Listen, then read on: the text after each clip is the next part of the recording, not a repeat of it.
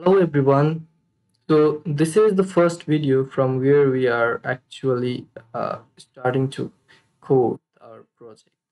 So this is my previous project, and as you can see here in the left side, the Explorer, there's like backend, frontend, model class, and testings, and other files.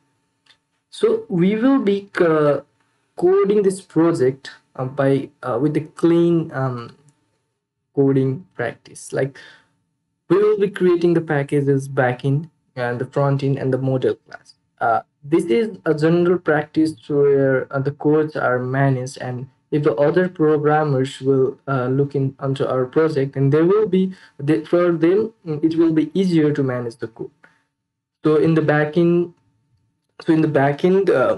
mm, package, the connections file, like to connect the host, will be code here. We will write a code for connecting the uh, files to a local host or another host. So, and in the front end, we will be actually creating a GUI, and this will be where most of the time we will spend.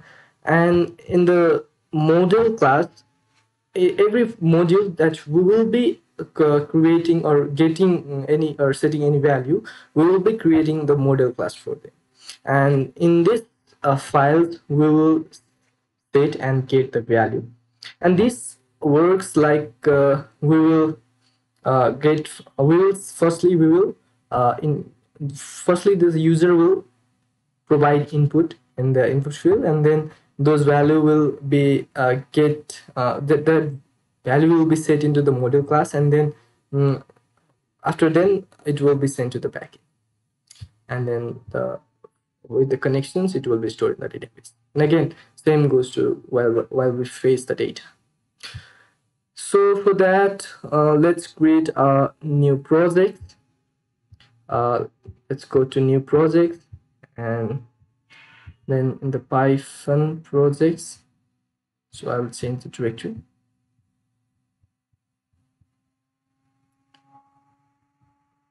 Okay, so I will create here new folder, modin GUI. So I'm using existing interpreter here.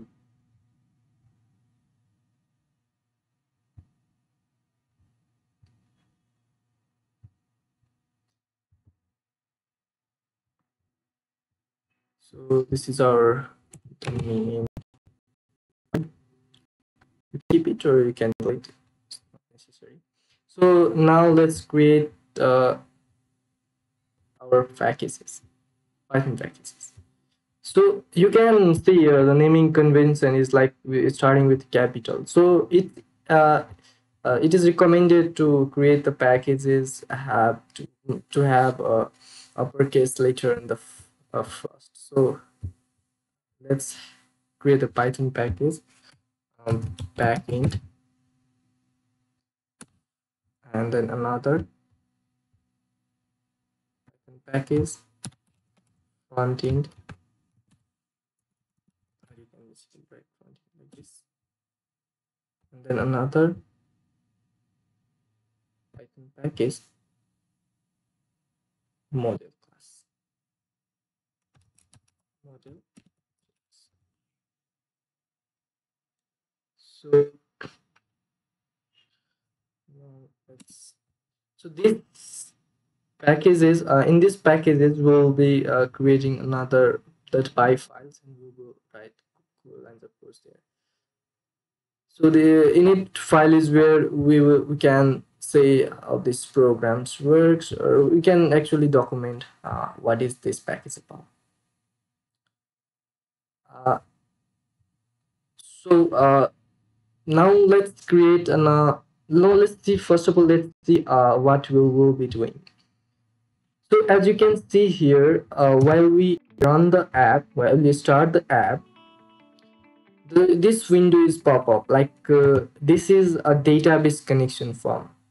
This window will only pop up if the connection is not made yet. If the connection is made, the another login windows will pop up. So First of all, let's create this.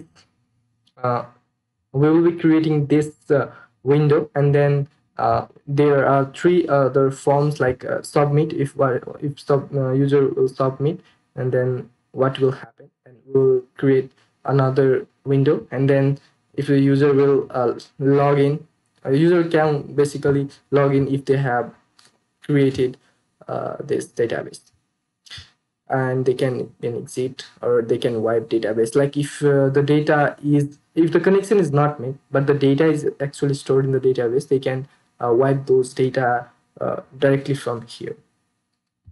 So in this window, as you can see, there are four labels like the host name, the port, username, and the password. And at the top, there is a heading. So we will also work on that, how to animate that heading part. And also, you are seeing these icons here in the beginning of this input field. Like we have localhost, that is pre-filled value here. So at the beginning we have a little icon. We'll be creating these icons using Photoshop.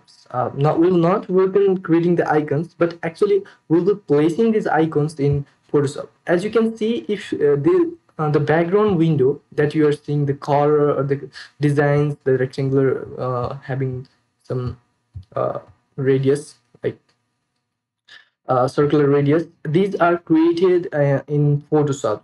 It is a way impossible in Tkinter to create the GUI by coding. So we will create these designs in Photoshop, and then we will place this design, and in onto that this display design or into that label. This will be a label, and in that label we'll be placing another label and then input, and then another button we will place in that, and then the user actions will start. So we'll start this uh, of the coding part in the next video. So thank you.